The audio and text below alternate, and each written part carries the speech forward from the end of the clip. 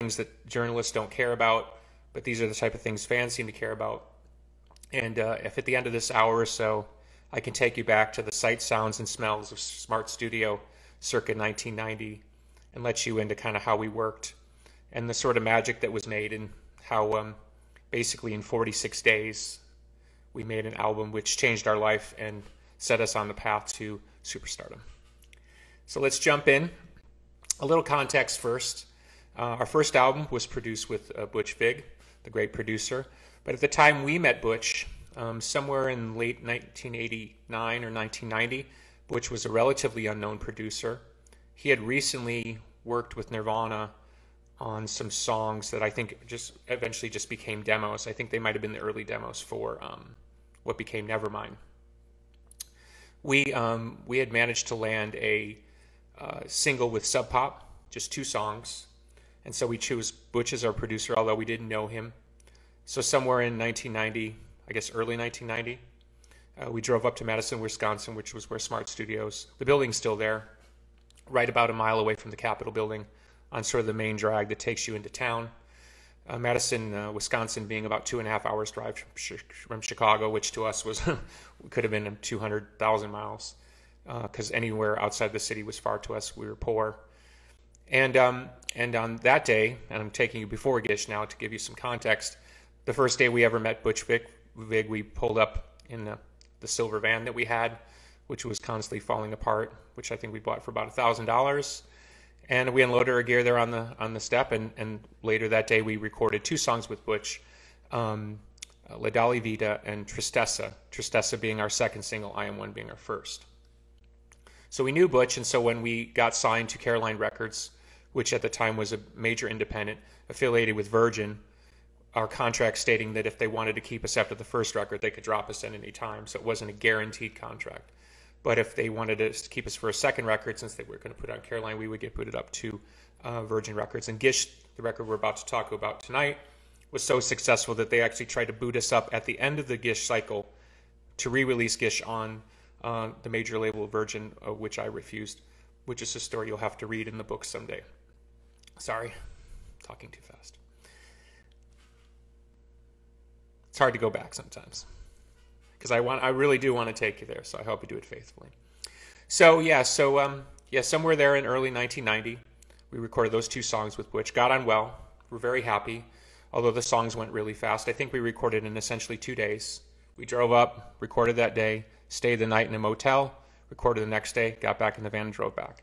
And the next time we actually saw Butch in the flesh, we were starting what was Gish. We had a budget, which at the time was $20,000, which, given the circumstances, I think would have afforded us somewhere in the neighborhood of about 20 or so recording days, which at that point was pretty standard. I think obviously it's skewed now because recording with digital, but that was considered a luxury. A couple and a half weeks to record an album. Most bands, indie bands at the time, made pretty basic records. I wanted to make something more ambitious, but certainly knew we couldn't afford to be overly indulgent. So, but some context before I jump into the songs, because I think it's something I don't want to say over and over again, so I'm sort of give this as a song context. I found it really difficult in the early days of the band to write songs, which seems strange now because I can't crank them out fast enough. But to give you some context, I Am One, our first single, which I believe was released in 1989 on the Limited Potential label, a local Chicago independent. That's the first song we're going to talk about. So if you can understand the context, basically a year and a half later, I still hadn't written a better opening song for the record. And we made the decision to re-record the I Am One song with Butch. And I'm not sure I knew that was going to be the first song. In my mind, it was always going to be between the first 2 songs, I Am One and Shiva, but we'll get to Shiva in a second. So we made the decision. Butch didn't have any particular input on the material. He just expected us to show up and be ready. The understanding was we were going to record about 10 songs, which we did, sort of.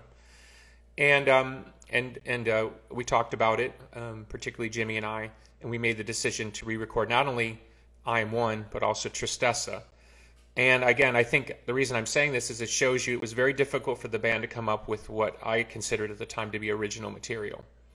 Riffs weren't easy to come by. The ideas didn't necessarily flow, and it sort of shocks me at the time. Shocks me now looking back that we didn't have more choices. We didn't have a greater width. In many ways, we walked in off the street that day in late 1990 to begin recording Gish without a lot of material and basically the best of what was our live set at the time. As some of you who follow other social media accounts, you'll see some of the gigs we were playing, Avalon Nightclub, some gigs at Cabaret Metro. So we were doing a lot of jamming. We weren't necessarily sure how that was going to factor into the record. I believe we were already playing early sketches of songs that ultimately became Rocket and Silverfuck and Siamese Dream, but we didn't feel those were ready. So to set the context, we walk into our first real record.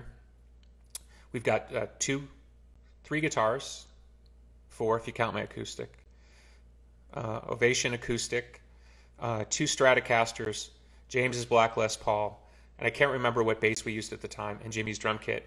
We only brought up 1 guitar amp and 1 bass amp. That's all the equipment we had. We had no synthesizers. We had nothing. And so that's the band that came into Smart Studios that day in late 1990 to begin recording. So obviously, I'm going to talk about stuff in a way that we didn't record them this way, but more to the mindset of what we were thinking when we were recording them. So obviously, I Am One was at that time one of our most important songs. And again, we made the decision to re-record the song, which is pretty curious on the face of it, because although I like the song, I wouldn't consider it a great song, although it's sort of interesting.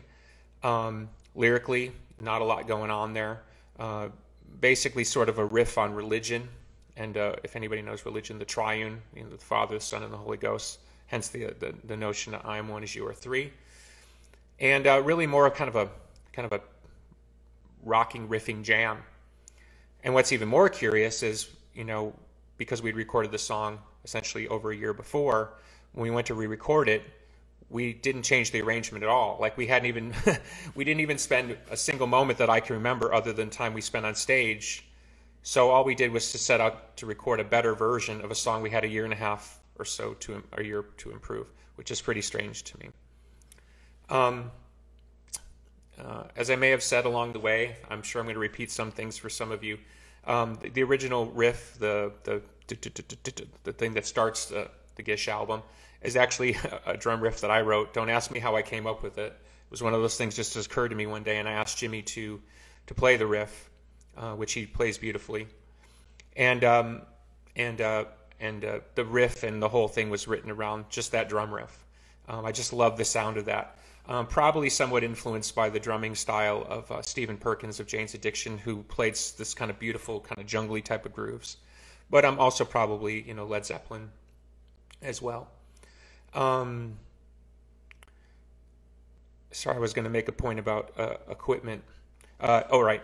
So to give you the context of Smart Studios, which was Butch's studio that he owned with a couple guys that were in one guy that was in a band with him, for a previous band called Firetown, and there's another band that they were in, this names escapes me, and another guy, Steve Marker. So eventually, if anybody knows Garbage, Butch was the drummer in Garbage, and the 2 guys in guitars. Those were the owners of Smart Studios. Butch and the other guy whose name escapes me, I'm so sorry. Lovely guy. In fact, he's the one who lent us the acoustic guitar that I played later on the record, but we'll talk about that in a second. So very much a homespun local studio built for independent bands. They, as far as I understand it, put all the sheetrock up. So it was a very rough studio. It wasn't like super pro or anything. The walls were at all kind of really strange angles, industrial carpeting on the floor. And if anybody knows equipment, Butch had a TAC Scorpion board, which is a totally entry-level mixing console. Not horrible sounding, but certainly not professional fidelity. The record was basically made on this TAC Scorpion board, which shocks me. Butch had one piece of outboard gear, which most of the guitars were run through, and the bass and the vocals. So we ran almost everything outboard, outside of probably the snare drum, guitars, bass, and vocal, through this one preamp, if anybody knows recording equipment. The way we normally would track during those sessions was I would go in the room, and just Jimmy and I, because it was my responsibility to get good drum takes out of Jimmy. The drums were set up in the room, kind of in the middle of the room for maximum volume. Probably the loudest drum room I've ever been in. It was so loud in there I'd have to wear ear protection inside my ears and then put headphones at the top, and it was still too loud. It was absolutely deafening in there, which is why you hear such a great drum sound. Butch had come up with this contraption. I'm going to try to sort of demonstrate it. But if this is the end of a kick drum, they had built this like about 4 or 5 foot long, a plexiglass funnel. It had a little hole in it so they could put a mic to close mic the drum on the inside. And then at the very end, 4 or 5 feet out, was another microphone to get a deeper resonant kick. Incredible drum sound that Butch got. Butch, being a drummer, always got great drum sounds. And pretty standard gear. Soul head, which anybody would recognize from the probably the Shiva video, which I still have. Standard Marshall 4x10 cabinet, SVT bass stack. Actually, no, sorry, on Gish we used whatever was Jane's Addiction had they were green, and I'm sorry, I should be more prepared. I know the tech people will be all over me. It was Hartkey, maybe. It was a very popular time. You couldn't really turn it up. It was solid state, so if you turned it up too loud, it would make this horrible distortion. But that's kind of how you get the clean sound. And we got that amp because we saw Jane's Addiction when we played with them in 1988. We saw them using that amp. So we thought that was the amp to get. Not a great amp, but good for recording. And yeah, so generally speaking, on a song like I Am One, Jimmy and I would go in the room, get a take on the drums. I can't remember how many takes we did I Am One, but probably wouldn't have been a lot. Probably 3, 4, 5 takes at the most. At that point, we weren't really cutting tape. So whatever was the drum take that we would do, then we'd get a good bass sound. I tracked the bass, put the rhythm guitars on, and then the soloing. For the guitar rig, we had a ADA MP1, which I think I sold when I did the reverb sale. I sold those. Quadraverb, which added a little bit of gain and effects when I needed it, and that's it. I mean, we had literally almost no gear, and the gear we had was half falling apart, except for James' guitar, which was new, which he still has. So yeah, I'm trying to think of what else I can add on I Am One. Again, I think it's very curious that we didn't really spend any time with the pressure that was on us. I don't think it really occurred to us, but looking back now, it's a strange decision.